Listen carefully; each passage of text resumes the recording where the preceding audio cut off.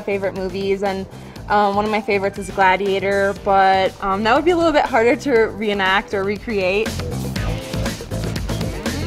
In the last couple of photo shoots, someone said I looked like Sharon Stone. My husband and I were thinking, okay, well, what's a good Sharon Stone movie? And Basic Instinct came up, and I don't know, it just kind of seemed like it would work, and here I am.